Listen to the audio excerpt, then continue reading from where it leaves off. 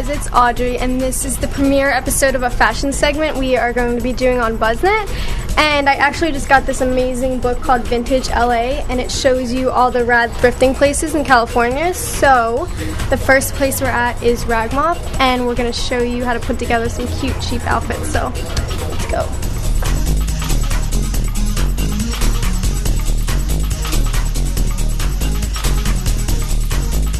Slips are actually a great way to make a high-waisted skirt or even a dress. Actually, this is kind of funny. Race car drivers. Let's see what we can do with this. So I am actually really into like 60s type bathing suits. You can get them on eBay, or these kind of vintage stores are perfect to find them because not a lot of designers are making those cuts. You would never think, but you could actually make this super cute, so we'll try that on.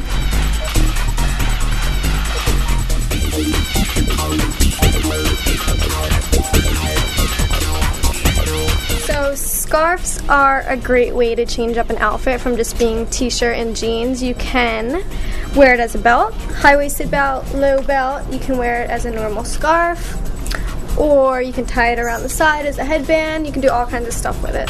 Ooh, look at that. Can I try that on? This would have been the perfect outfit for 4th of July. I wish I had gotten here sooner.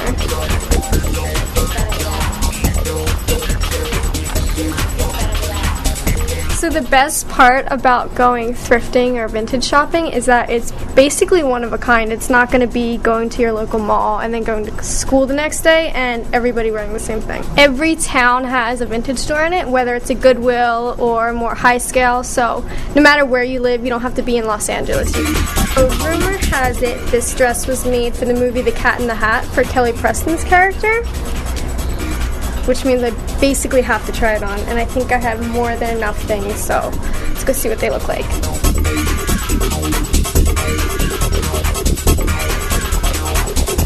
So this is not very flattering right now, but I'm gonna see what I can do with it. Yay, much cuter, pizza party. And that is just done by tying a scarf around the top. So this hat is kind of like a flower version of Pirates of the Caribbean. So I don't know about that, but this bathing suit I'm in love with. And the best part is, because it's kind of got like a skirt on it too, you could wear it as like a little jumper romper. You could just wear it during the day or at a pool. So this is the 4th of July outfit. And it's a little tight, but I love it. I feel like I should be doing gymnastics and stuff. Since this is a fashion segment, I need to show my pro nails, my Minnie Mouse. So this is the infamous Cat in the Hat dress, and I'm in love with it. I was actually Cat in the Hat for Halloween in 4th grade, but I think this dress is a little cooler than my costume was. So don't laugh at me because I personally love it. These shorts are actually really comfortable. This is amazing. This is the necklace. It's got like a blue lamb. It totally reminds me of the Juicy Couture ads.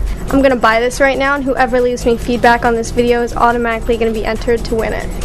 Okay, I lied. I became too attached to this one, but we can be twins, and I'm gonna buy you the monkey eating the watermelon. So we got some really fun stuff here at Ragmop, including our matching necklaces, and yours would be the monkey eating the watermelon, which I am still jealous of, so stay tuned for the next episode.